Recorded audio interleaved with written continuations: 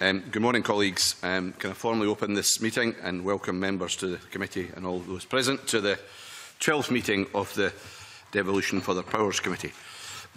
We have apologies from Duncan McNeill, and Louise Macdonald will be joining us. I know he's got another appointment which he needs to be at the moment. Agenda item 1, evidence session on stage 1 of the Scottish elections, reductions of voting age bill. I may welcome our first panel of witnesses to the stage 1 process. The witnesses are John McCormick for the Electoral Commissioner, Andy O'Neill, the Head of Office of the Electoral Commission, Ian Milton, who's got a heck of a long title, Ian, in the bit of paper that I've been provided with here. But you're here representing the Scottish Assessors, the Electoral Registration Committee, effectively. And Ken MacDonald, who's the Assistant Commissioner for Scotland and Northern Ireland Information Commissioner's Office. Welcome, gentlemen. Thank you for coming along and helping us with our deliberations. We've got a maximum of 1 hour, and I stress a maximum. If we can do it quicker, fair enough. So we need to be concise, both in questions and in answers, if we can manage to do that. I've got a couple of questions, but open with a very general question, just asking witnesses what consultation did they have with the Scottish Government on the bill, what's your overall view, and do you have any concerns? Who'd like to kick off? Andy O'Neill is usually pretty chipper. Thank you very much. Obviously, we've been discussing with Scottish Government for some time the issue of votes at 16. The conversations started during the referendum legislation, and they continued on following the referendum. We've commented on the bill as it's developed. We're working with officials.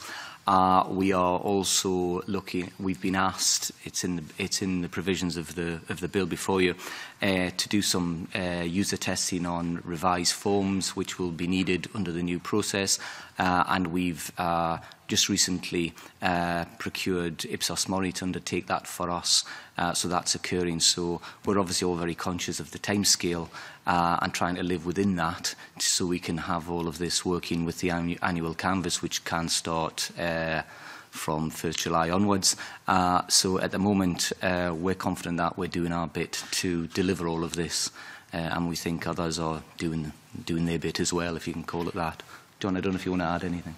No, there are one or two issues we're still considering, and we'll put them into our written evidence in time for the deadline for written evidence in relation to the implications of reducing the vote in terms of particularly issues about donations and relating to donations for people who are under 16. It raises, might raise some unintended consequences. We're considering it, and we'll be writing to you about that matter. It's quite complex in detail. Will you be able to provide us detail before we get to next week's discussions with the Minister? Do you think you'll be able to achieve that for us? We'll try. We'll try. But your deadline for written submission is 1st of May, so we know that, so we'll try and bring it forward then, Chair. Okay. It would be helpful just before we meet the Deputy First Minister next week. No other concerns beyond that, just so I can get that on the record? No, fine. 1 or 2 issues rather than concerns, I would say. Yeah, there are issues around deadline for registration of young people, donors. Those things impact on public awareness campaigns and that. But we're really, because this is going so quickly, we're still thinking through some of the implications. So that's why we've said in our written submission we'll need to write on certain things later on.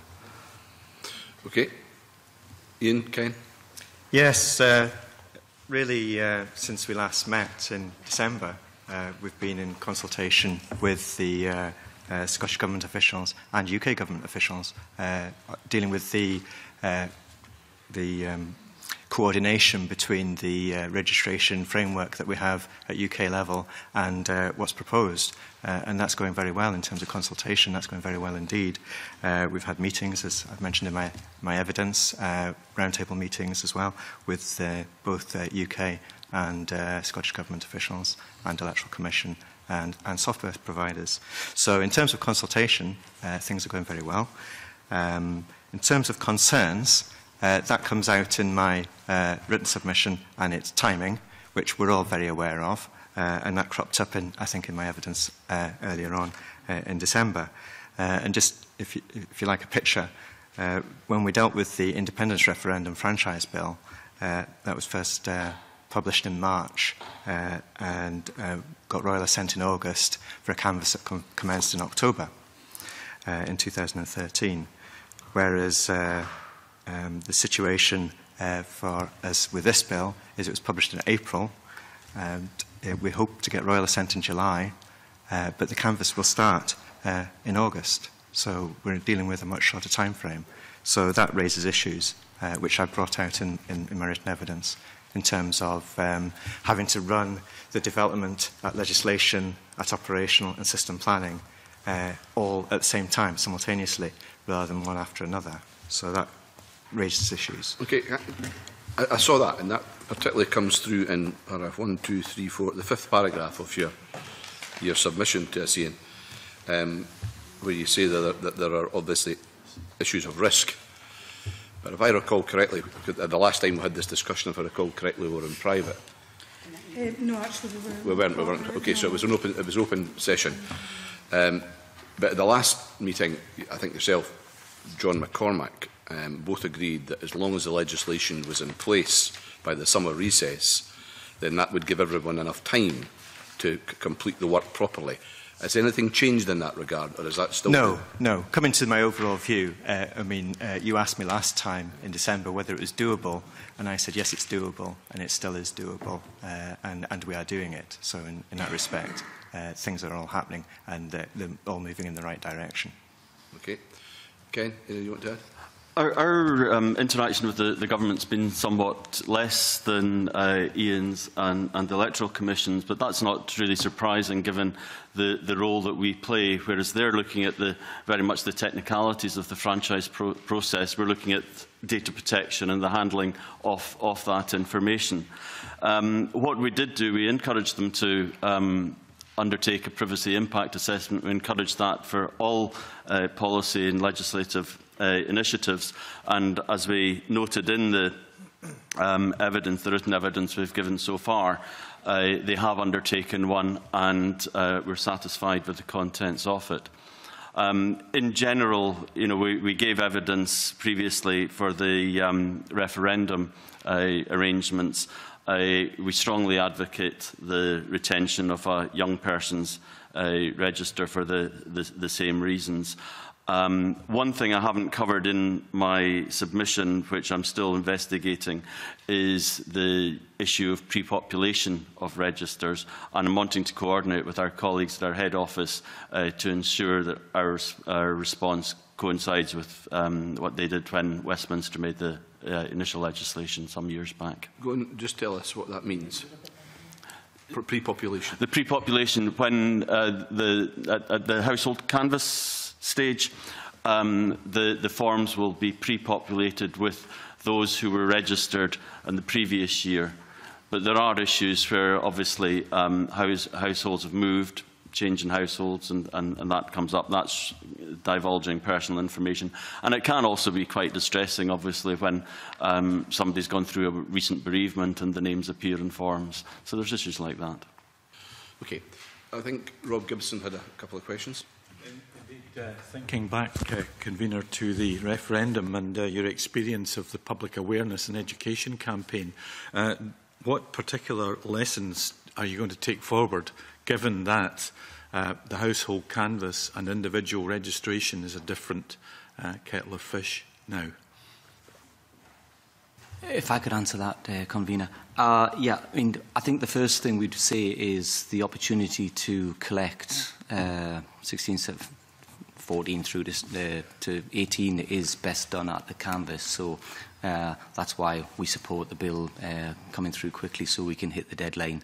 And it's worth noting that the EROs will delay the start of the canvass till the beginning of August because they can then collect them, because hopefully assent will have been given.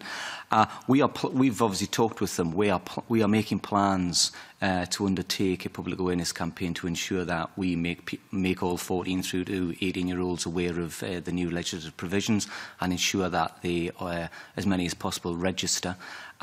We will be doing a directed public awareness campaign. It's not finalised yet, but we're learning from the referendum experience. We're also learning from the experience of our public awareness campaign for the forthcoming UK Parliamentary General Election, which is ongoing at the moment. We're looking at directed campaigning to online and social media and working with lots of partners to ensure that people get registered and aware of the changes. A directed campaign is best in this regard, we think, because you're talking about online. It's the cohort of people who actually obviously are online a lot. Did you learn that from the previous campaign? Yes, and so what's going to change this time? In the referendum public awareness campaign back in the autumn of 2013 into early 2014, we used online, some social media, some partners, particularly Young Scot and such, and we also did radio. We haven't come to a firm conclusion yet, but we're thinking that we get better value for money by spending more money on online advertisements rather than radio adverts. So we learned that from the referendum, and that the initial learnings from the UK parliamentary campaign seems to be confirming that. Well, yes, I did, but you sort of answered it. I was just interested in who the partners were likely to be. And you mentioned Young Scot, Andy, and I just wondered if it would be the same partners that you used at the referendum, or if you felt you'd learned something that would suggest perhaps that should be widened or narrowed, more focused. I think what we've learned is partners work. Obviously, if you can get other people to talk to their connections, you get a better result. So in the sense that we think partners work, we want to expand that, and we're looking at ways in how we do that in the next year. Particularly, we would then, in the lead up to the Scottish Parliament election, hope that more partners would come on board and we can provide them information which they could use. Yeah. Were local authorities partners in terms, I can't remember, in terms of doing it through the schools? Were they formal partners? We always work with the councils and the EROs. For us, we've talked about partners being other bodies apart from kind of local government people. Okay.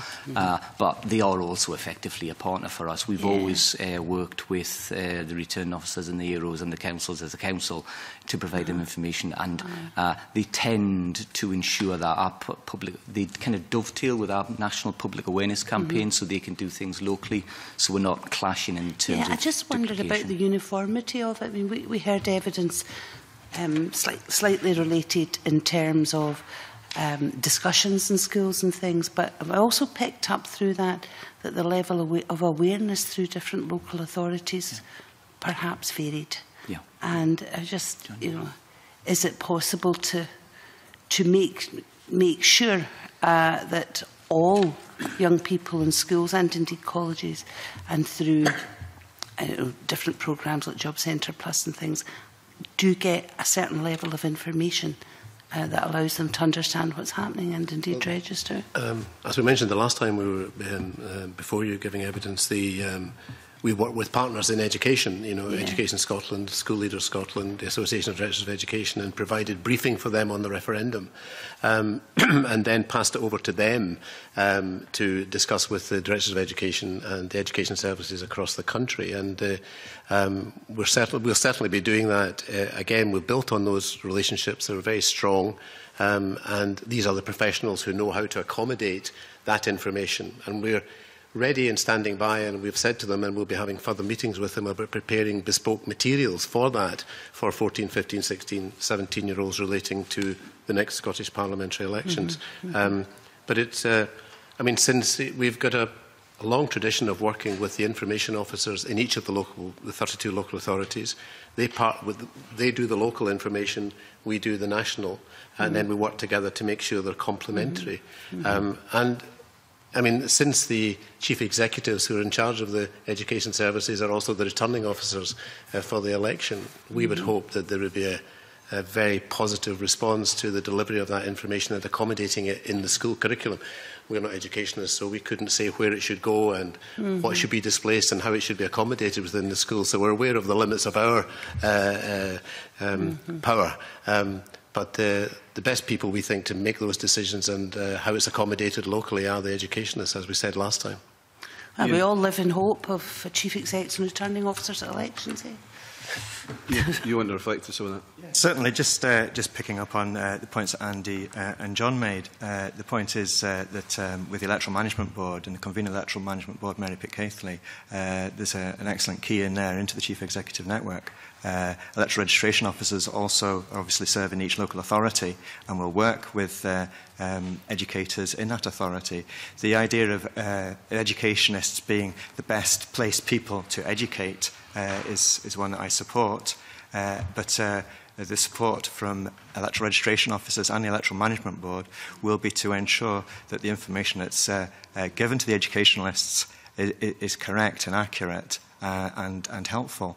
And that one of the opportunities, if I may, is that with this becoming business as usual, we have an excellent opportunity now to build in this into the citizenship training that goes out from 14 years onwards through the schools. And that picks up a point which was brought out last time about apprentices and people who have left the school system. They won't have left the school system when they're 14 or 15. So there's an ideal opportunity for educationalists to build in all the necessary information to the young people. I like the point about, the permanence of it is different this time and making it different. And I absolutely understand the role of educationalists.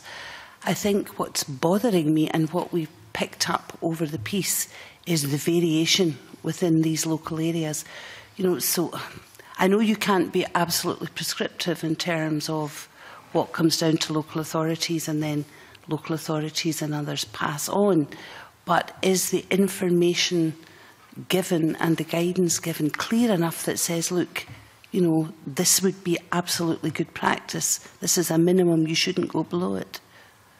Certainly, right. we need a national approach to this, definitely. But I suppose, as with any subject that's delivered at the point of teaching, the style of teaching will be different, but it's all from a common basis of curriculum.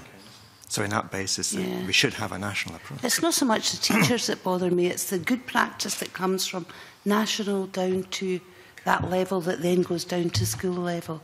And there can be huge variation in each of these steps. And I would just like some kind of assurance that it'll be pretty darned clear what's expected by the time it gets down to classroom, college, training level, etc. We'll be using all the powers of persuasion we have, convener, and to talk about good practice. And we have a lot of materials we've prepared over the years, that are still relevant and can be updated for this new cohort of voters. Yeah. But I'm still optimistic when looking back over the referendum and what happened there and the examples of good practice. And School Leaders Scotland and Education Scotland are very much aware of the differential there was. And I would hope that the importance of every youngster getting access to top quality information will be taken on board this time. Stuart, not this Stuart, but Stuart, I think he's got another supplementary. Yeah, thanks, Convener. First of all, I'm delighted that Mr Milton mentioned the issue of apprentices. So obviously it was a point I raised through the previous legislation. But certainly the question to Mr O'Neill, you mentioned in terms of the advertising and the promotion going forward, you will focus a bit more on online as compared to potentially radio. But there may well be some particular radio programmes where it would actually be useful for yourselves to have that input and to really promote and encourage the take-up and people to register. I can think of one or two, certainly straight away, but I wouldn't rule out the issue of radio. It can be a very useful medium. We've ruled it out. I think what at the moment is we're trying to figure out, do we do it and to what degree? Particularly, certain certain radio programmes, if you're talking about paid for advertisements, you've got to produce radio ads and such, which you can sell and such. But there's also media work which you can support your public awareness campaign, which we do through interviews and such like. So we can pick it up that way. But we haven't, the plans aren't set in stone. They're still being thought through, and we're still picking the learning up from the current campaign for the UK Parliamentary. One thing, if I may add, Convener, one thing we're very excited about the recent campaign to get people to vote before the 20th of April was the two areas where we had done much more work this time and seemed to have had, from our early indications, a very strong reaction. Was, first of all, a partnership with Facebook, where it was much more extensive than it was before. We built on what we'd learned at the referendum, and that seems to have been the variety on targeting different audiences through Facebook and Twitter feeds and things has brought in a lot of applications to register. And also our communications team worked more closely and targeted radio and television producers and programmes and asking them to include material about this in their editorial, in their programmes. And that seems to have had, we know from our data that that's had an impact. Many more mentions in news and current affairs programmes and feature programmes about the importance to register, discussions about it, and that's had an impact on the applications to register. So we'd hope to learn from that and build that into the next campaign. No, that's helpful. Thank you. Stuart Maxwell. Thank you, Convener.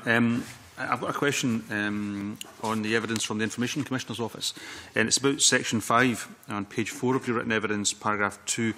It's the issue about access to local authority records held for educational purposes is clear, but then you go on to talk about it appears to us that the ERO may not then have the same ability to access information about 14 or 15-year-olds in independent schools or those who are schooled at home.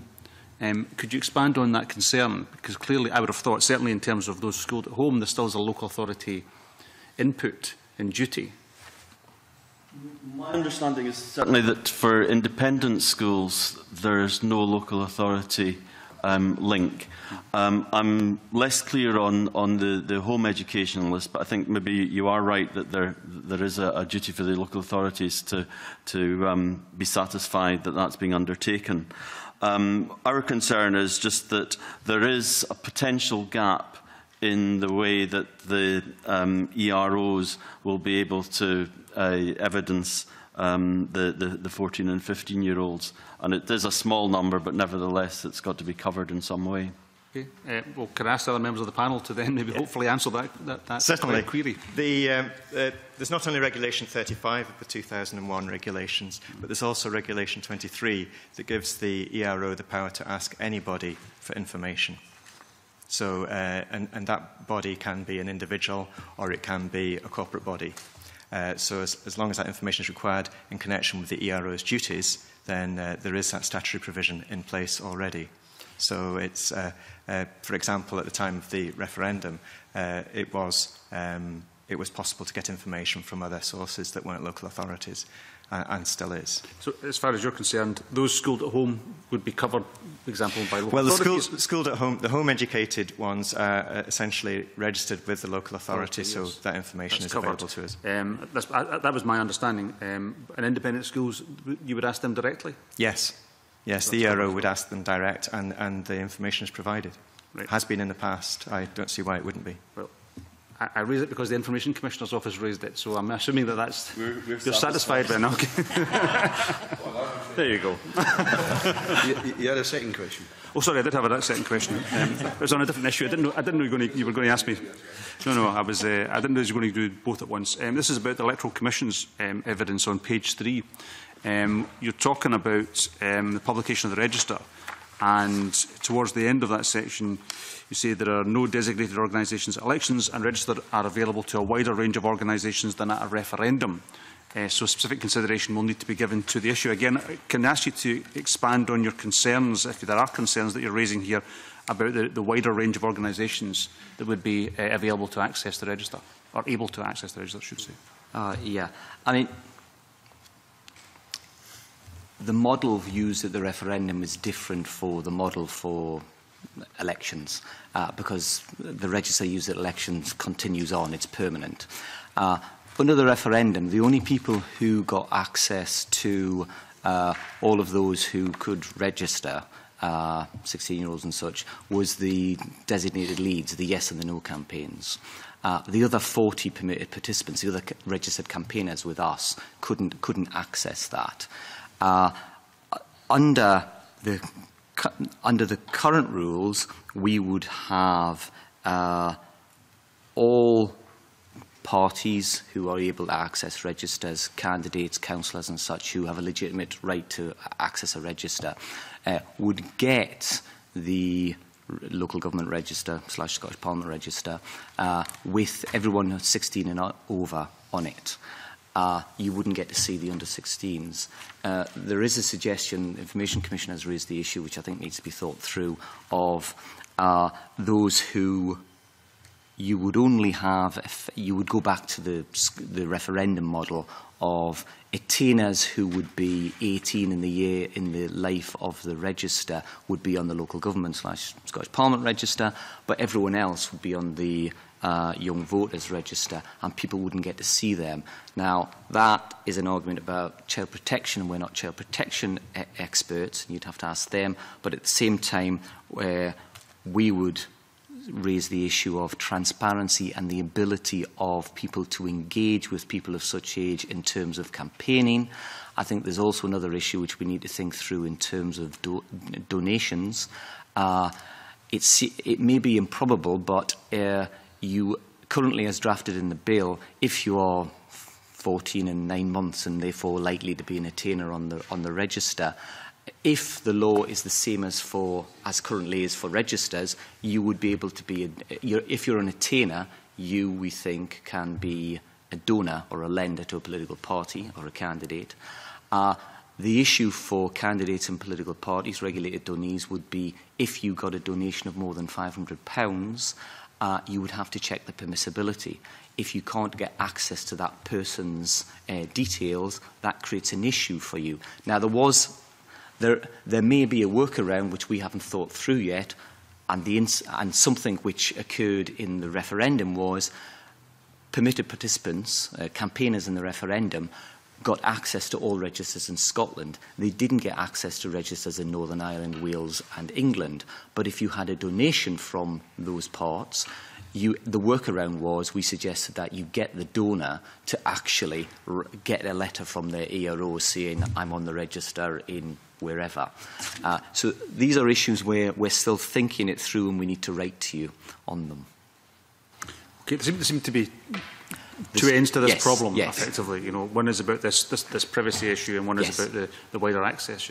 So I think there's still a lot of work, a lot of clarification required, convener, on this area, because I'm not clear about how this. I can't see how we're going to, what the end game is in this, and exactly how where we're going to end up with some of this. I think the end game is you need to make a decision in balance, which is our job is to give you the advice. It's your job, I suppose, to make the decision. I mean, there's a balance between child protection and the ability for transparency and the ability to campaign to these people in a direct way. Now, you can obviously campaign to under-16s and 17-year-olds in a generic way, but targeting parties in... You're a politician, you do this all the time, I don't. But, you know, direct campaigning is considered to be more effective. So, you know, there's a balance. So, I'm interested, Stuart, okay. You're the convener, I mean. I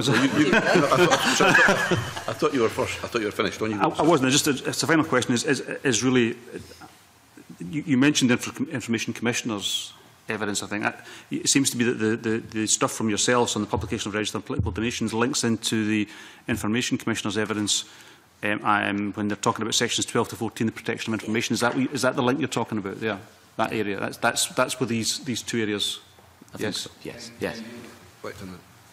Well, Andy's brought up this other element which we haven't given any consideration to at this moment, but we will have a think about it, and that's on the issue of donations. We were concentrating solely on the register and the publication of the register. But again, as we've said, we think that the separation, I mean, there's good child protection reasons for that, and the arguments have been well rehearsed, and no doubt other witnesses will bring them back to you. But we were also raising your awareness of the fact that, of course, the electoral register as a whole is used for credit applications, which, by definition, through law, are only able to be made by people over the age of 18. So we're passing the whole register to the credit agencies for their normal businesses. There is a huge number of individuals who would be on it, the 16 and 17-year-olds, who actually their information is irrelevant to the credit agencies, and under the data protection principles they shouldn't have it because it is irrelevant. Coming to on this sections 12 to 14. If the register, as currently envisaged with the 16 and 17-year-olds on it, is handed to these third parties, these credit agencies, is that a breach of the Data Protection Act? The Act requires the information to be adequate and relevant. That's irrelevant information because they cannot apply. The thing is, of course, if there's a statutory obligation for it to be done, and again, that comes down to the way the Act is finally written, then it wouldn't be in breach of the Act because there was the legal obligation. But we would still very strongly argue that you need to take that dimension into account and obviously have the separation of registers. Sorry, Convener, if it's not a breach, I'm not understanding. If it's not a breach, but if you have a legal obligation to do this, I can understand it. But you also surely have a legal obligation under data protection not to supply information which is, as you say, irrelevant, in this case, 16 and 17-year-olds. Well, yes, but if there's a legal obligation to supply the whole register, then that will that supersede it. But in your deliberations, you should be considering the fact that actually that information isn't there, and you should be abiding by these principles in your policy development. Thank you. Thank you. Linda? Yeah, it was really just to say, the Information Commissioner Ken's evidence here is pretty strong. Strongly recommending, etc., etc. I just wonder if we could. Very aware of time constraints. I'm aware that we're having the Deputy Government next week, and I wonder if we could perhaps have something back before that by the discussions you're likely to have following this meeting. Useful to hear from Ian about the implications of this for EROs as well. I mean, at present, the credit reference agencies are entitled to purchase the full register at a statutory cost rate, and EROs are obliged to provide it. There's no way around that at present in law. But the full register includes data of 16 and 17-year-olds who are currently attainers for until they reach the age of 18. So that information is already out there. It's publicly available. It's in the published registers that you can inspect in my office or under supervision in libraries. So that issue really has already essentially out there. And in that point, I think I'm not an expert in consumer credit at all, but a lot of young people use mobile phone contracts, and I think I understand that the electoral register is used to establish that that person has a link with that property by such commercial operations. But also the point about the concern over having a separate register versus having young people integrated in the full register. We've got to remember that at present the bill only allows disclosure of under 16s under 3 circumstances, and that doesn't include credit reference agencies. So in terms of, we can only disclose that information to the young person himself. We can only disclose that information to a returning officer or candidates in the run-up to an election. And we can only disclose that if we're having to conduct a criminal investigation relating to voter registration or an electoral offence. And in any of those occasions, the date of birth or age-related information is not provided. Thank you for that clarity. That's helped clear up quite a lot of issues. Can I just get this into perspective as well? Those under 16, how many people will we be actually talking about if we were in a balanced situation and balancing on the side of child protection and campaigners were not able to access that information? In reality, how many people would that affect? Do we know? We talk in terms of around about 110,000 young people between the ages of 16 and 17. So you then have another 110 or thereabouts thousand between 14 and 15. Okay. But not all 14-year-olds would actually feature in that. So I suppose a rule of thumb, very roughly, maybe 75,000. Okay, so compared with the whole electorate, it's actually, although it's a significant number, it's not a huge number. Yeah, 2 million. Yeah. Just so we can keep that in perspective when we're dealing with this. Alison. A question for Ken, if I may, Convener. Ken, in your submission, you point out that voter registration forms for under 16 should give very clear information about alternative methods of registering, such as anonymous registration. I just wondered, why is that necessary and how does that work? I'll leave the workings again to the Commission. It's necessary for child protection reasons. Some of those individuals will be under non-disclosure orders, so people shouldn't be able to locate them easily. Normally, this is through the agencies that they're working with, education authorities, etc. But I think we need to take due regard to the fact that they are subject to these non-disclosure orders, and it's a responsibility, therefore, that we shouldn't damage that in any way or risk the integrity of it. Now, also in your submission that you think the Electoral Commission will have responsibility for designing those forms and offer to work with them in doing so. Has that happened?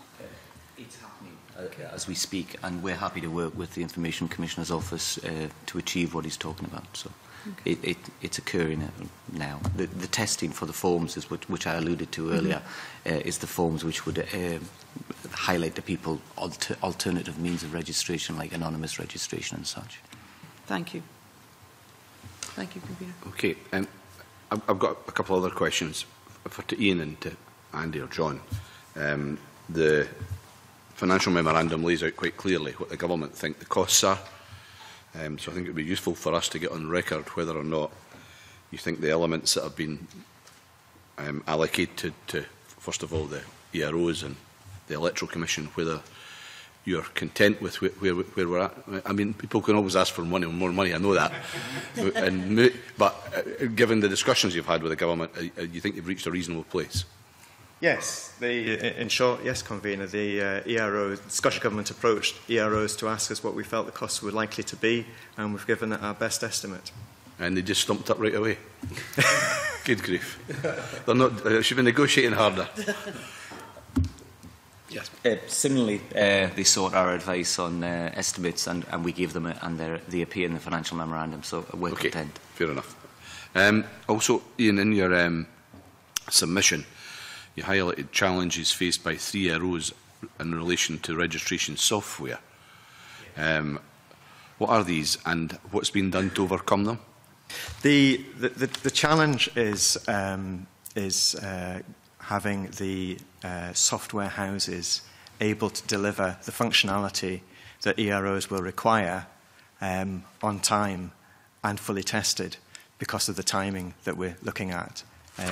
The software houses who provide this, the electoral management systems that we use are commercial organisations.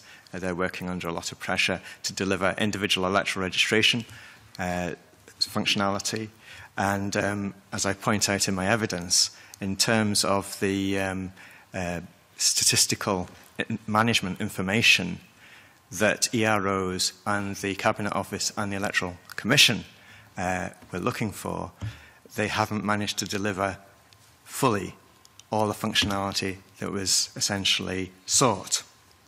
And that is brought out in the reports that the Electoral Commission published in the revised registers that were published in December in England and Wales and in March in Scotland this year. So there remains a concern that the software houses will not be able to deliver the full functionality that we will require. And I suppose this is in a way emphasised or compounded because we can't give them a full system requirement specification until we know exactly what the law is going to require us to do.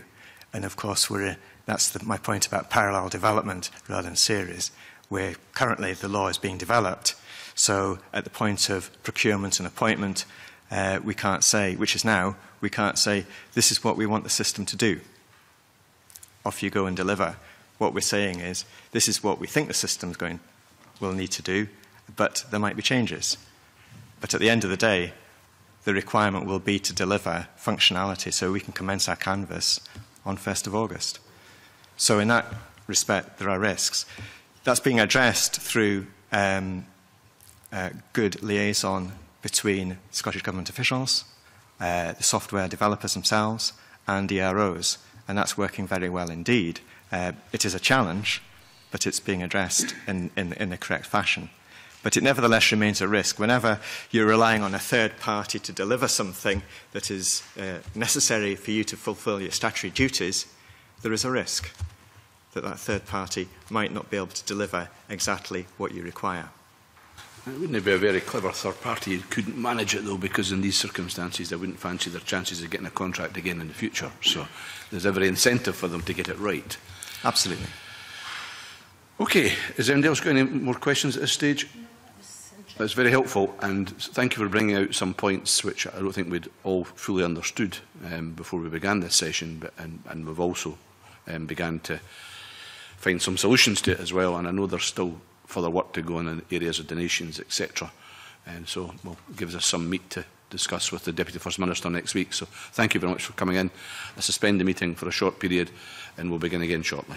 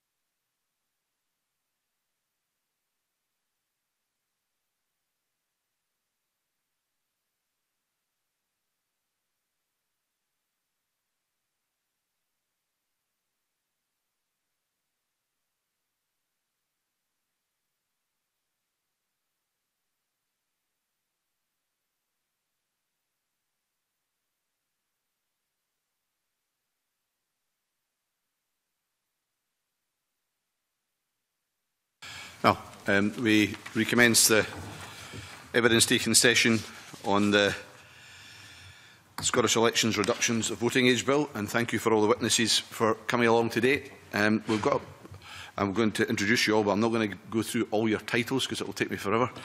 But I'll start with David McNeill, who's with young Scot, Louise Cameron, who's a member of the Scottish Youth Parliament, Graham Connelly, who is from the Centre of Excellence of Looked After Children in Scotland, Bill Scott, who's given evidence to us before, and Director of Policy Inclusion in Scotland, Philip White from the NUS Scotland, and Bruce Adamson, who is the Chair of the Board of the Scottish Child Law Centre. Thank you very much for coming along to help us with our deliberations.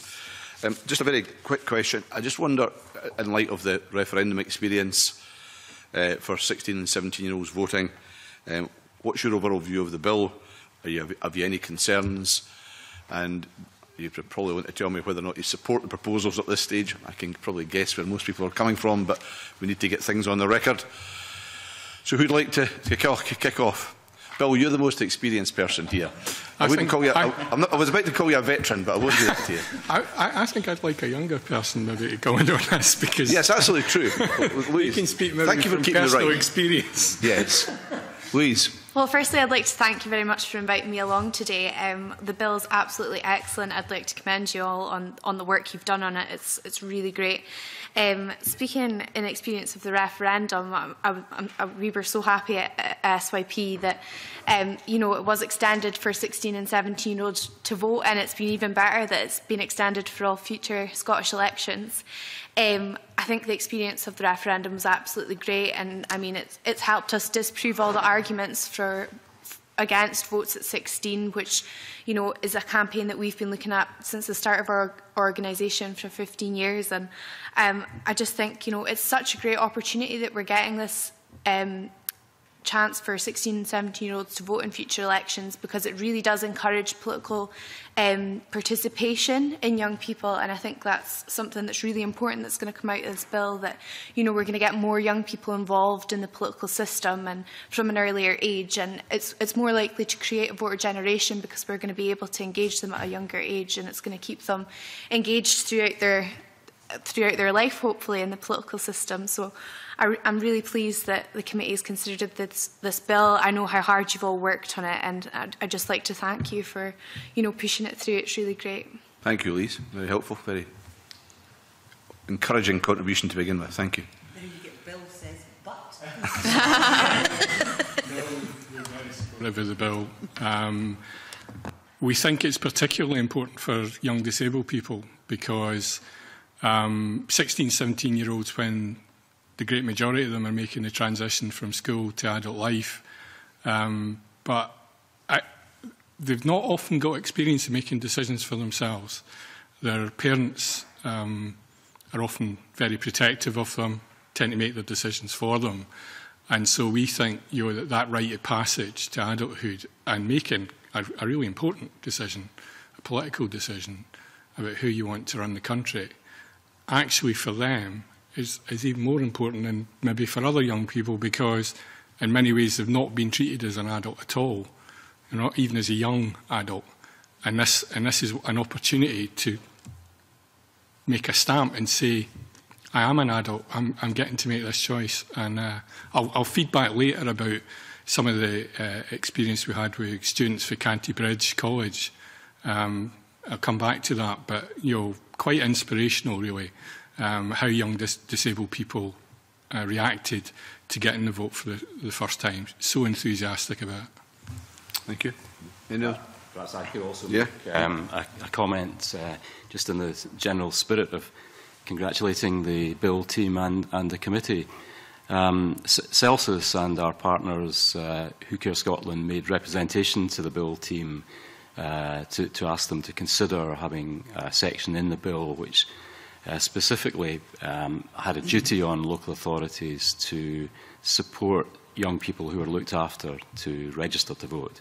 And that was born out of our experience, actually, in the lead up to the referendum, where we felt that local authorities varied considerably in the extent to which they had helped look at young people who were looked after and living in quite complicated situations. And although the referendum bill actually had a reference to young people.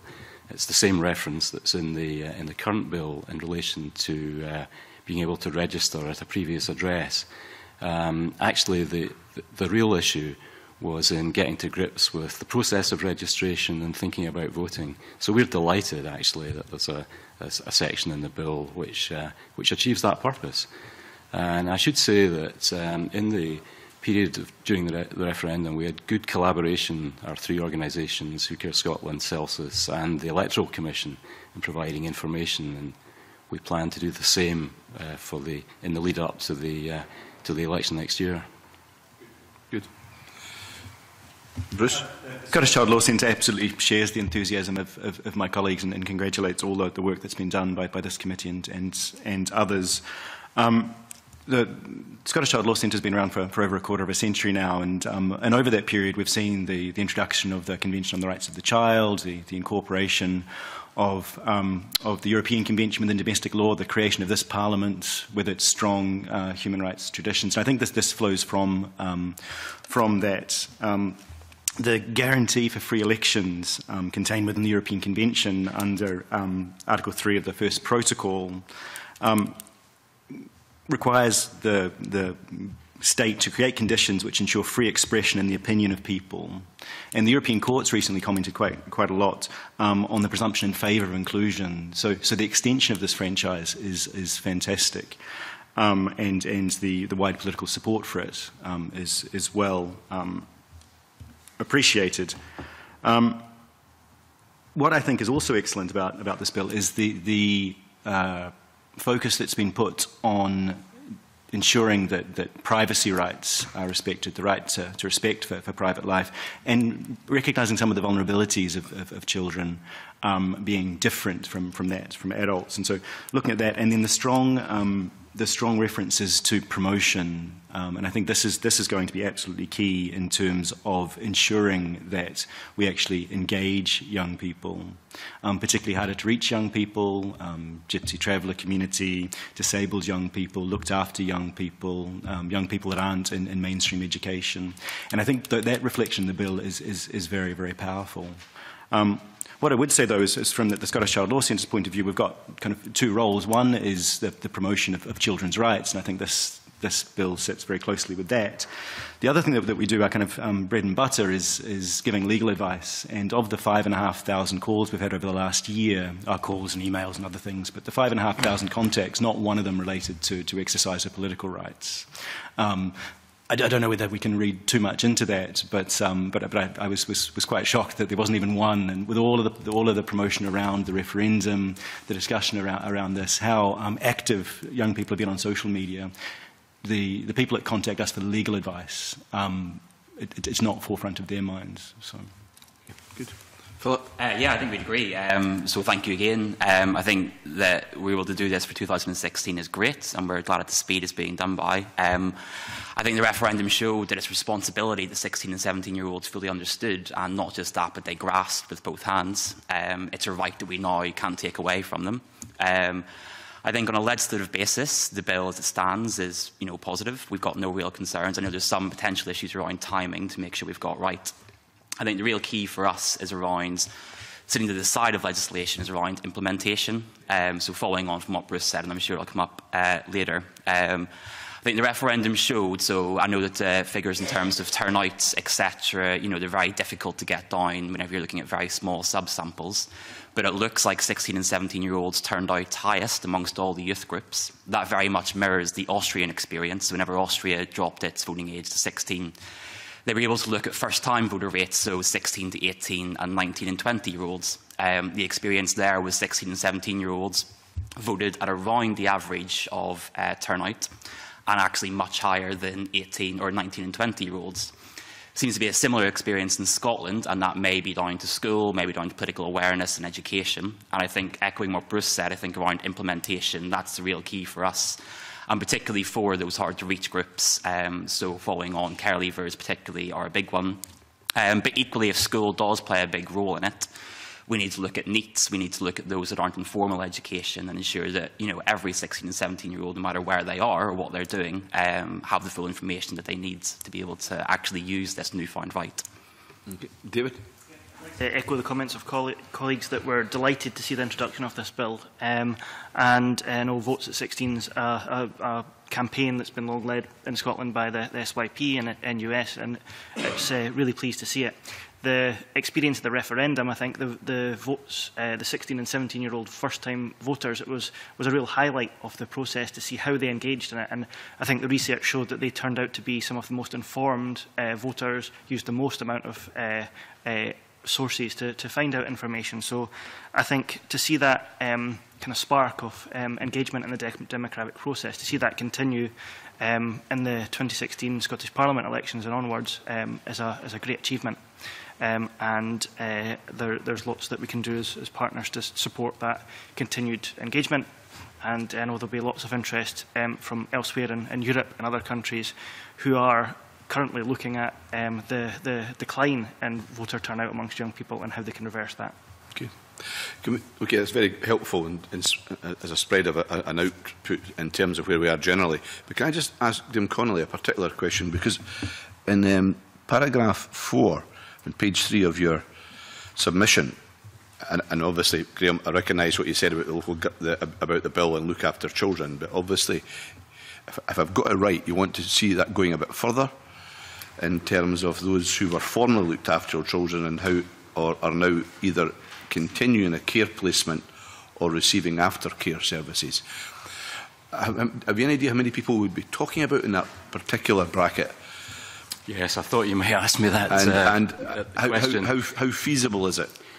Well, it seems to us that local authorities in practice wouldn't discriminate between children who were technically looked after in under the definition of the 1995 Act and in a placement, and another child who had previously been looked after but elected to stay in a placement. So in practical terms, we don't think that's a barrier. We just wondered whether the bill should be precise about this. In terms of the numbers of children that might be affected, a reasonable estimate might be 3,000 looked after young people in the age bracket 15 to 21. That's based on the most recent figures, 2014 figures. In 2014, there were just over 3,700 young people eligible for aftercare, of which 70% were actually in receipt of services, so just over 2,600. Clearly, we don't know the number who will elect to stay in continuing care placements, because that provision has only been in place since the 1st of April of this year. Okay. Mark? Follows on a little bit, Convener, from that. Obviously, there will be a number of people aged 16 and 17 who will leave the education system, and so they won't then be captured by some of the information campaigns which are going to be targeted through education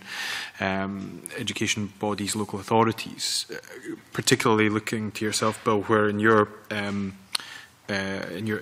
submission you've mentioned that at the age of 16 and 17 a majority of young disabled people leave school. Do you have any thoughts as to how we ensure that those people aged 16 and 17 who have left the education system can be captured by the attempts to try and encourage them to register to vote? There are definitely going to be more difficulties because they have left the education. A lot of them will have left the education system, but a lot then go on to college. So if a focus is there on colleges, hopefully from NUS and others, to make sure that college students are registered, that will assist. Certainly also, as I said, there are colleges like Cantybridge who specialise in working with young disabled people to give them skills in the rural economy at Cantybridge. And those sort of establishments could be targeted as well, but there will be a greater difficulty in reaching them. Having said that, I think that one of the things about the referendum campaign was people were, there were registration campaigns run both by the political campaigns, both yes and no campaigns. I know tried to get as many people as possible to register and not lose their chance to vote. I think that is something that should maybe be continued by the political parties to try and encourage people to take part in the democratic process.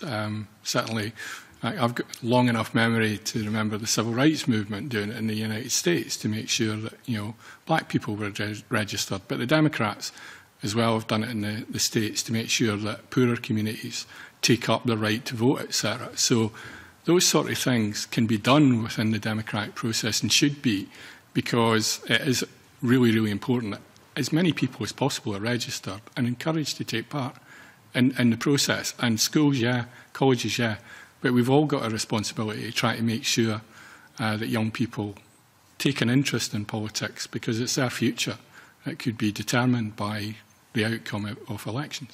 I see Louise wants to come on. Maybe just build slightly in a supplementary, which Louise might want to take on, which is obviously there are also going to be young, while I take on board the point about going into colleges, etc., absolutely, there are still going to be a number of young people, hopefully a small number of young people, who will fall into the not in education, employment or training category. I wonder, Louise, is that something that Scottish Youth Parliament have thoughts on at all? Yeah, I mean, I think schools are really important for engaging young people in the political system and, you know, helping them, supporting them register to vote and stuff.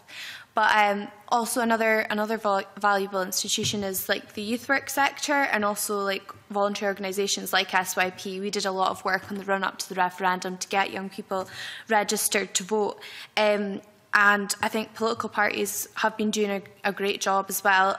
On the run-up to the referendum, you know, they put so much effort in to engage young people, to, you know, engage them in both of the campaigns and get them registered to vote. And I think that's something we would definitely like to see continued. Something we think would be valuable at SYP would be to introduce national guidance, so that, because I know many of the people sitting around the table today feel it's very important to engage with young people and work really hard at it, but I think it varies between local authorities how involved they can be, especially in schools. And I know that a lot of MSPs, MPs, elected representatives find it very difficult to go into schools. I think something that would be valuable for the committee to maybe consider would be to look at some national guidance to support, you know, every day we at SYP engage with young people in a non-politicised way. You can speak about politics but not be party political. So I think something that would be very valuable would be, you know, promoting a national guidance so that MSPs can go into schools and engage people in the political system. Okay. A supplementary in that? Yeah, I think both of us do actually. Okay, well, you're the oldest, Rob, you go first. Also, I was a modern studies teacher. So that's one over new, eh? And I think that's pretty helpful, because, you know, what Louise has opened up is the awareness and the registration issues that have to be encouraged through schools. And much of the evidence we've had has said, you know, we have to maximise young people's awareness and perception of politics, as NUS has said, and how YouthLink has said we urge the development of a clear position of what local authority employees, in particular youth workers and teachers, can and cannot say or do during that period with regard to young voter education, support and political literacy activities. Pretty clear that Louise has raised the issue. Do others back this up about the idea of national guidance, and particularly getting over the inconsistencies that we uncovered during the referendum campaign about each local authority having a different view to the other? Indeed, the risk aversion that came out in those. Yeah. Yes, absolutely. We would support the idea of national guidance. The primary duty is obviously on the state to provide education for children, and it's encapsulated in, amongst other places in Article 28 of the Convention on the Rights of the Child, which talks about the obligation of the state to educate children in things like human rights and democracy and understanding the world they live in, the environment. So that primary duty sits on the state, but what we need is some consistency across the country, because it is quite different. And we also, I think, reflecting on what colleagues have said, need to recognise the strong role that the voluntary sector plays, that the strong role that the care sector plays, that the youth work sector plays.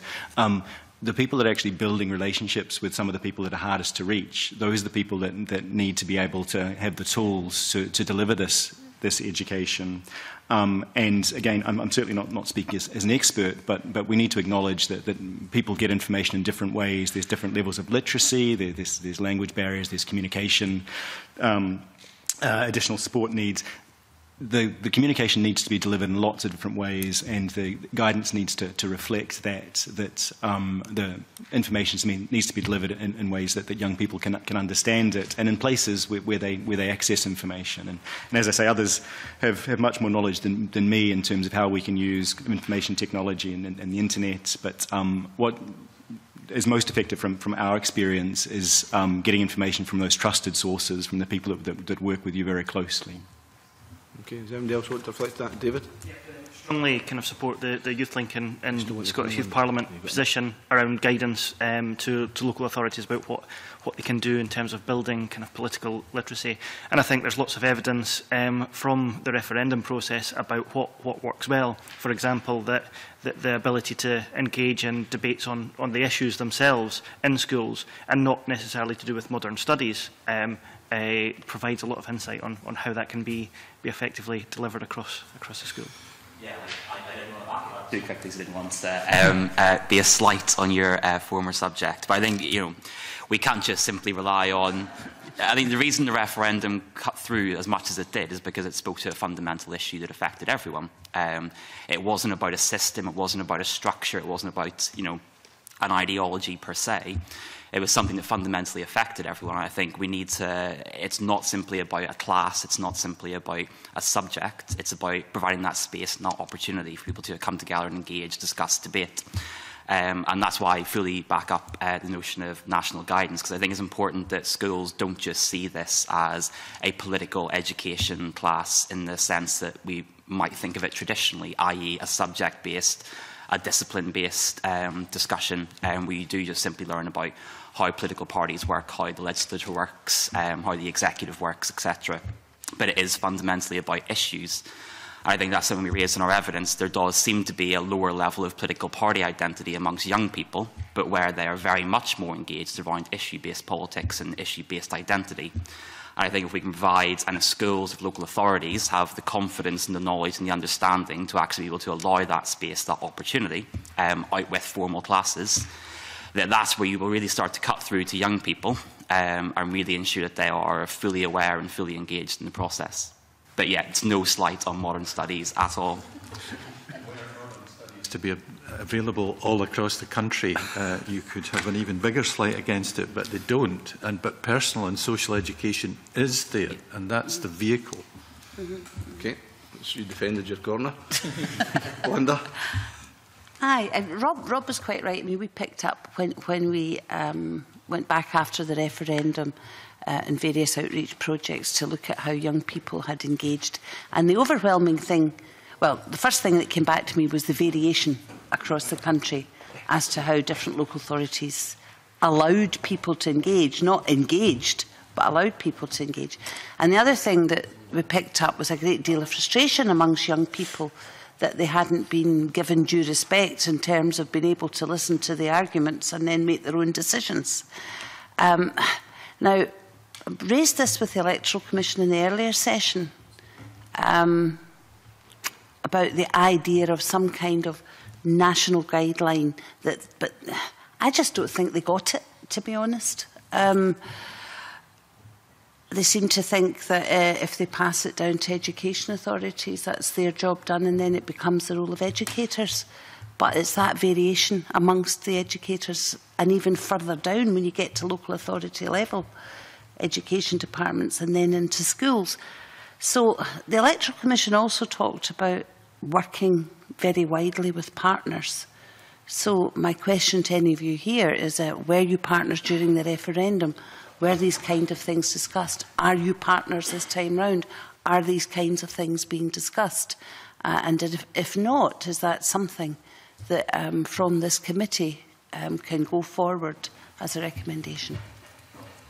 Perhaps I can answer that in relation to looked after young people, because as I said earlier, Assessors and Who Cares Scotland did actually collaborate with the Electoral Commission in the lead up to the referendum, based on the evidence that we had that there was a need. And we produced some frequently asked questions which sat on websites. Now, it might be that there has to be further work done, but the group that we actually targeted were those who support and advise young people who are looked after, in other words, principally carers, because that's a group that needs to be targeted as well as young people themselves. They need to have the wherewithal to answer young people's questions, and some of these are quite complicated and technical. So that's why we did that work. I know that Who Cares Scotland collaborated with the Electoral Commission in at least one event, and there is a commitment now to having that experience to do something similar in the lead up to next year's election.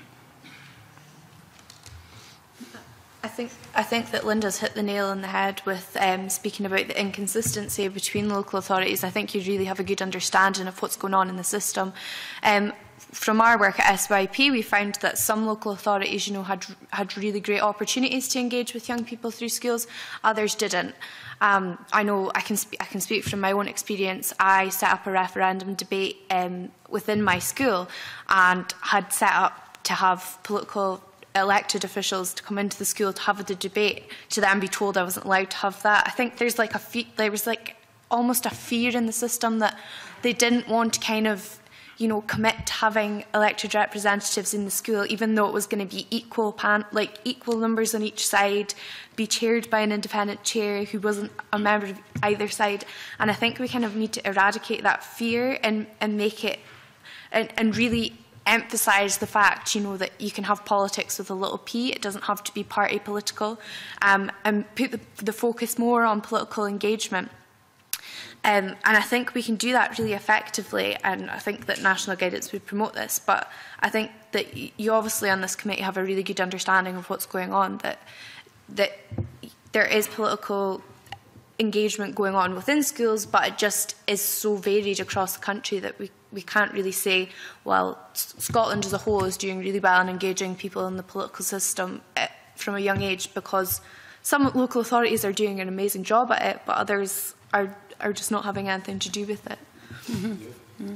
Yes, Young Scot worked kind of very closely with the Electoral Commission and other partners in the run-up to the referendum to build confidence of young people on what will happen when they walked into the polling booths, and to encourage them to get registered in the first, with the very kind of mechanical things around it. And then worked with the Youth Parliament-led voter registration group to see how we could do that wider engagement. And I think it's that wider engagement about how we build confidence of teachers, of youth workers to discuss issues, but not bringing bias and what they are allowed and not allowed to say. And that's where I think guidance would be particularly helpful in building that confidence in those sectors. Mm-hmm. Yeah, I think the Electoral Commission said to us in previous evidence, I think on the 8th of January, that they were cautious about recommending a change what happens in schools. They said they don't want to go into this area. It was for education authorities. Do you think they're being too cautious? I'll come back to modern studies. My modern studies teacher was absolutely fantastic, and she helped me with setting up the whole debate within the schools.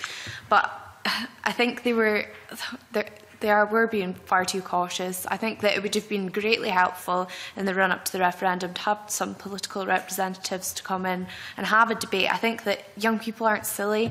We're seen as to be like, oh, they're going to be so easily convinced. We're not. We can make our own decisions. Sure. The independent referendum has proved that 16 and 17-year-olds were making their own decisions. They weren't voting the same way as their parents. They weren't, being forced into voting anyway. They can make their own choices. And I think that the system needs to have more faith in young people and letting them make their own minds up. It's not going to be seen as, like, if maybe the schools were, having 3 no campaigners in or 3 yes campaigners in and not having the other side, maybe that would be biased. But if we can do it in an unbiased way that's not party political and promotes political engagement, I think that there's no harm in doing that in the system. Okay. Anybody else? Bill? Yeah, I think SCVO brought together a group of human rights based organisations in Scotland who all wanted to see increased voter registration and increased participation because we believe it's healthy for democracy. I took part in a an Amnesty International human rights conference last summer during the referendum campaign, where we were questioned quite closely by colleagues from other countries whose human rights organisations tend to have political affiliations. They side with political parties, etc. And we think we've got an advantage here that a lot of the human rights organisations are politically neutral because of the charity laws in this country. That actually helps us in some ways reach out. And SCVO did collaborate with the Daily Record, with ourselves, with BME organisations, with Oxfam, etc., to Poverty Alliance, to try and reach groups which were underrepresented in the electoral register. And I think that, again, is a clue to future work that could be done in this area. But I very much agree. I've taken part in hustings in schools in previous years. A level of debate and discussion. Young people are no mugs. They know when they've been spun a line. And actually, as some politicians find out, they can get harder questions from that group than practically any other group in the electorate. So, I think there's everything to gain if there were national guidelines to break down those barriers and actually encourage educational authorities to take a risk. And that risk is worth taking because everybody has to take risks. It's one of the rites of passage growing up is to begin to make your own decisions and take chances and allow people to make decisions for themselves rather than making them for them. I think it was Sean Millen was first, I think. Thanks, Convener. Just two things that have struck me. David McNeill in his comments earlier said that 16 and 17-year-olds were the most informed voters throughout the referendum because they used more sources of information. And Louise's comments a moment ago have more faith in young people.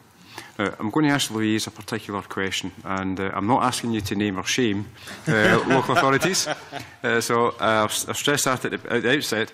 But you did mention in terms of local authorities, obviously there were some that operated better than others. Now, obviously, this committee has undertaken work, but from the SYP perspective, could you provide any information in terms of any good practice that you were aware of that could be considered, certainly for going forward, particularly for this election?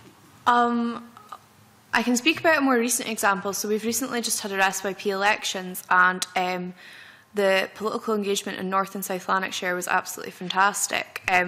We had, I think it was 11,000 votes alone in North Lanarkshire, which was absolutely incredible. It was a third of young people in the area. They were doing a really great job at that. I think another valuable resource that we have is the use of social media. I mean, you can register to vote online now. It's a tool that we need to utilise. It's really great when you can promote registering to vote on Facebook, Twitter, all these social media networks, and I think that's something we really need to put more work into as well, because it's a way of accessing so many young people that the system misses. If you miss them in school, if you miss them in college, practically everyone nowadays is on Facebook and Twitter, so I think that it's a valuable way to catch them. I know a lot of the work we did in the run-up to the referendum and engaging young people was through social media as well. And we had a hashtag on Twitter on the day of on the day before the referendum and the day of the referendum to encourage people to go to the ballot box, and it received huge publicity. So I think that's a really valuable way to engage young people as well. But yeah, and North and South Lanarkshire were absolutely fantastic in the SYP elections. I'm trying to think of some other ones, but yeah, they were really good. I know they're really good at their political engagement there. There you go. Think about that in terms of because you'll have got a memory base somewhere about. Yeah, I'm sure we can get back to you. Our policy team will get back to you with some other results from that. We can definitely tell you where we've had huge increases in voting in some areas, so we can get back to you. That'd be good to know. Alison. Thank you, Convener. I just want to have a bit more discussion about those who are hard to reach, those who may benefit most from voting, but who are traditionally been, well, I think, Bill Scott, you say it in your evidence, even discouraged to vote, people with disabilities, because there's an assumption that they're simply not able to. It's just too difficult. I just wonder what progress you feel has been made, through the referendum itself. It obviously had incredibly high levels of participation. But if we look at, I see in your evidence, Graham, you suggest that only 9 out of the local authorities were, making real efforts to engage with those who were involved with looked after people. Do you expect, obviously that's not enough yet, but do you expect that we're going to see a real change as a result of progress that's already been made? What would you like to see happen to make sure that every looked after child, every person with a disability is on that register and is getting the support they need, whether it's mobility support, whether it's educational input, to make sure that they too can really take part in the democratic process? Do you want me to start? Just in reference to the, you've referred to the Freedom of Information request that I made, so I should just say, in defence of local authorities, that was at an early stage in the campaign and lead up to the referendum, and local authorities were honest, saying very few had, I think, thought about this as an issue and had actually plans to contact or support looked after children. Our plans that were concrete, and I felt actually that by raising the issue it had helped. So that's the starting point, I guess. And if I think about the examples that were given to me by local authorities, the one that struck me as being the gold standard, if you like, is the local authority where a manager actually wrote individually to every looked after child in the age group entitled to vote, saying, this is your entitlement and we will help you to register. It might be complicated, but your carer or someone who knows you well will help you to do that. And there was a parallel letter which went to carers saying this letter had been sent. Now, that's quite a formal process, but I think it's quite empowering. Clearly, the other approaches that need to happen to make this real are varied. We understand more about social media and making this fun. And I remember one particular local authority that suggested, we'd like to do something. What advice do you have? We had an idea we might have a kind of town hall meeting, bring young people in and have a speaker. And a representative from a youth organisation said, well, that's an interesting idea, but we've got another idea. Why don't we have a kind of festival with music and so on, and as an adjunct there will be information about registering and help to do that. So I think, I guess it's a combination of the more formal procedures and also understanding what the methods that young people like to be engaged with. Thank you. I mean, certainly that formal approach sounds like a sort of robust way in which we can make sure that no one is left out. And perhaps that's something that should be adopted by all local authorities. Yeah, I mean, my feeling was that, I confess that until I got interested in this area, I hadn't actually read the Referendum Franchise Act. And it wouldn't have been on my bedtime reading list, and I was forced to read it. And then I realised that I was pleased to see there was a reference to looked after children, but I had to read it several times to feel I understood it myself, and that wasn't enough. So I'm delighted, of course, that there is now a duty on local authorities, and that means that people have to think about how they do this. And it also means that that duty applies to every local authority, so that the variation in awareness and taking this seriously that I uncovered in the lead-up to the referendum, that addresses that particular problem. But then you have to think about how it's done, and how it needs to be supported by managers. Staff need to feel they're supported, and this is the proper thing to do, and they need to have the resources.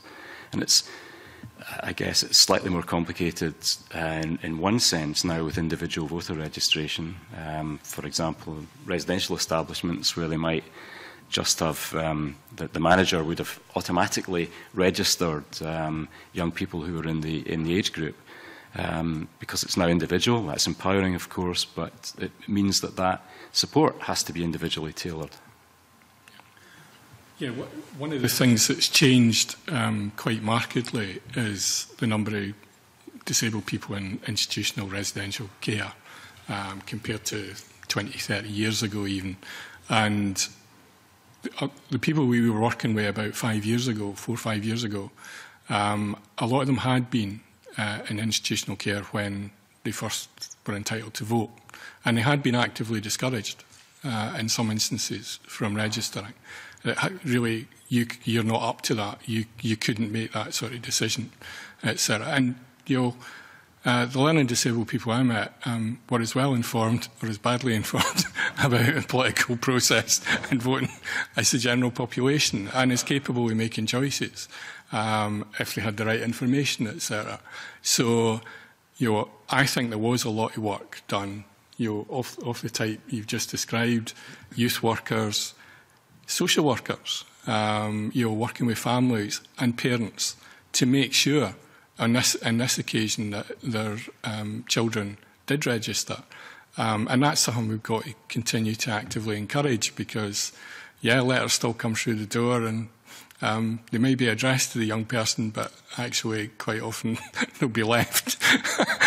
And they've got to be opened up and make sure maybe action's taken. But, parents have still got a role in this, and it is one to enable their children to take those steps to adulthood and assist them. And if local authorities can help in that process, well to the good. But I know youth workers who went out of their way to assist young people who are almost completely excluded from the system. With offences and their background, children's court, children's hearings. They worked with them to make sure that they were registered, quite rightly, because they shouldn't lose out either. So I commend all the workers that actually took a step further than they were required to go, and made sure that the people we were working with, the young people we were working with, actually got registered. Thank you.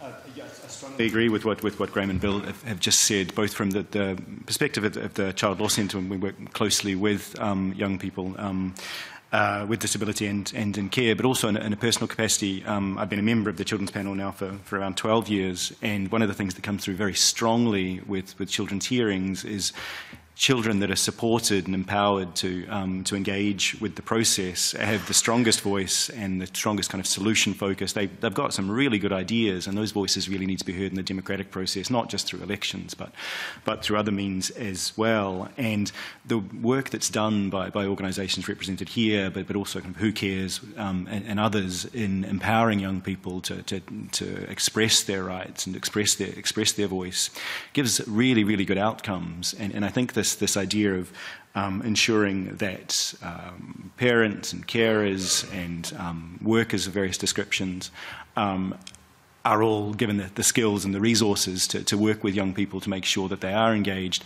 but also that there is this kind of more formal system so that there's formal letters sent out and that there's a kind of a check against that. I think both those things working together is a really good way forward. I think Mark had a question. Just a couple of things. I mean, one of the most refreshing experiences I had during the referendum campaign was a debate, hustings debate held by one of the local churches. And Alec Johnson was actually on the panel with me. But they had a representative from each side who were from the local school. And the young people actually were incredibly good advocates for the side that they were propagating, and it kind of puts to bed this myth about young people not being engaged, because one of the things I find is young people are incredibly switched on and engaged with the issues of the day and care very deeply about them. The thing that they're not always engaged with is political parties and politicians, and that's more an issue for us than it is for them. But there's another issue that I wanted to pick up as well, which is something I found during the campaign. Was I found people, adults, who were going to vote for the first time in their lives because their 16 or 17-year-old was getting the right to vote, or their 15-year-old who wasn't able to vote was gutted at not being able to vote and was encouraging their parents to make sure that they used their vote as well. So I wonder if you would agree that there is not just the benefit of young people participating, but that through having those young people participating, there is a knock-on benefit that we might actually see more of the adult population participating because they are encouraged to do so by those very young people. I don't know who wants to kick off on that. More with what you're saying about, issue-based politics. That's exactly what we stand for at SYP, and that's what we're saying all the time. So it's really nice that you've said that. Yeah, I couldn't agree more. In the run-up to the referendum, I managed to convince all my family to vote, which is unheard of. And I had my brother messaging me on the morning of the referendum, remember to vote. Of course I'm going to remember to vote. You should remember to vote. But yeah, I think it is really, you know, it's been so refreshing to have this for the referendum, and hopefully it will continue.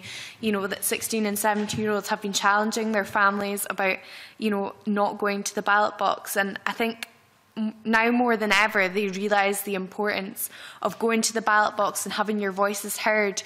And maybe like parents who have been disengaged, or you know, not just parents, like anyone who's been disengaged with the political system has kind of had this revitalised for them, because there was so much engagement in the run-up to the referendum with, you know, young people and other groups, that it's just made it such a, you know, politics has become such a topic of discussion now around the table for young people. And I think it's been so important that we've had this engagement, and it needs to continue. It's been absolutely fantastic in the run-up to the referendum, and it just means we've got even more work to do to continue engaging people.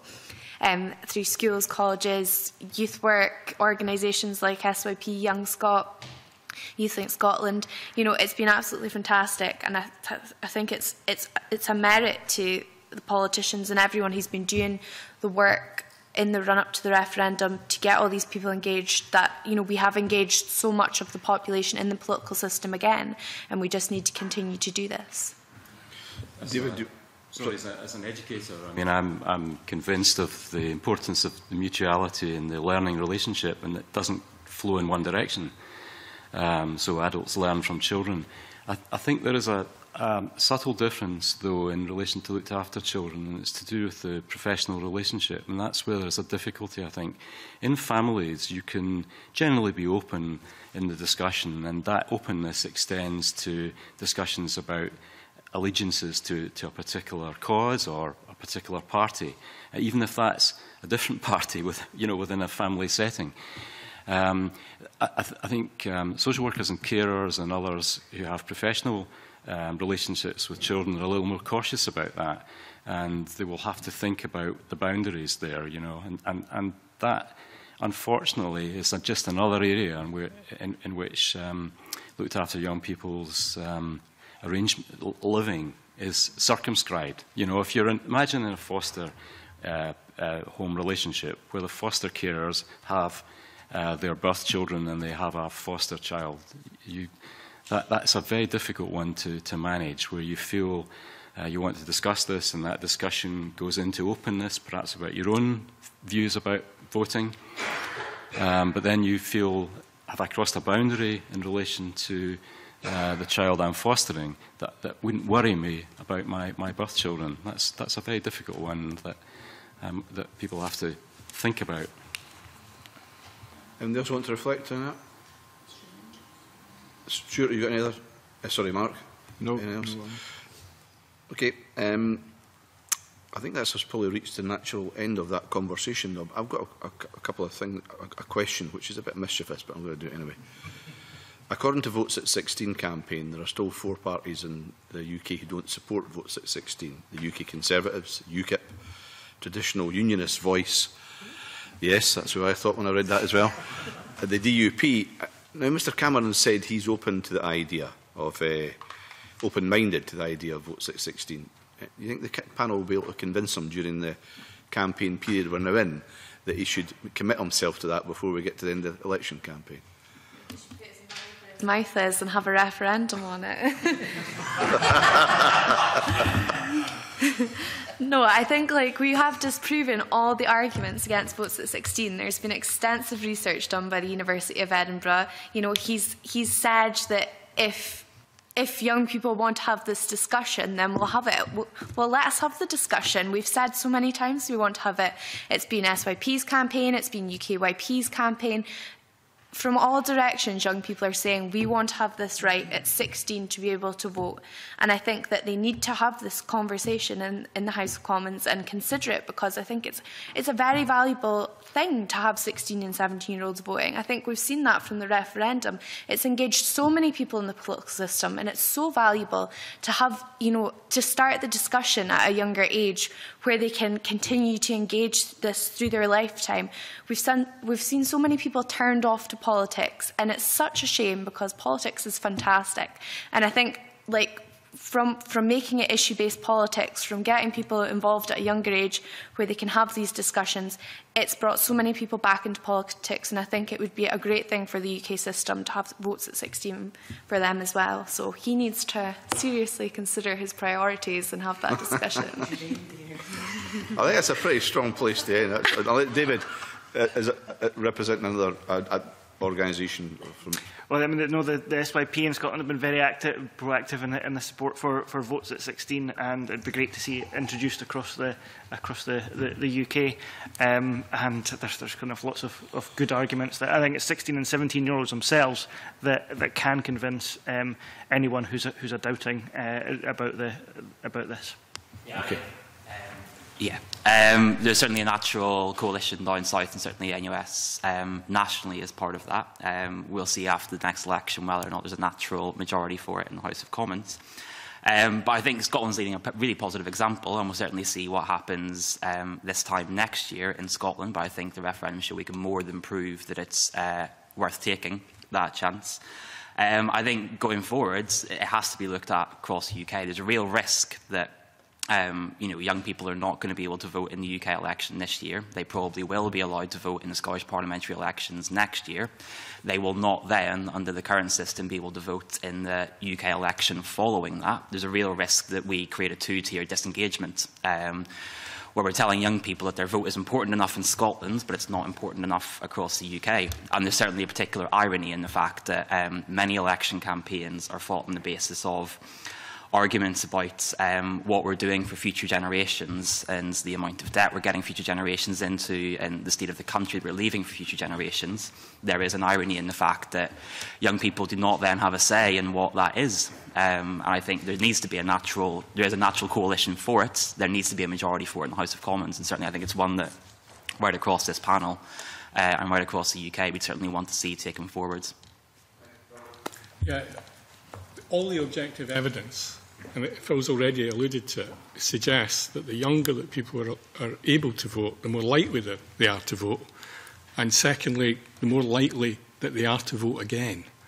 It becomes a habit.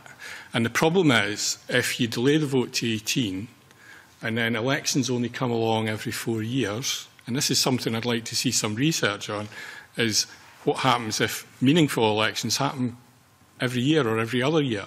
Does that have an impact on participation? I think it must. So, democracy is a good thing. It should become a habit. And honestly, no political stuff involved at all, but all the objective evidence suggests catch young people, and they will vote again, and that can only be healthy for democracy in the longer term. I think it's a good place to end our discussion today. I'm very grateful to all our witnesses for coming along today and for contributing so positively to our deliberations on the bill.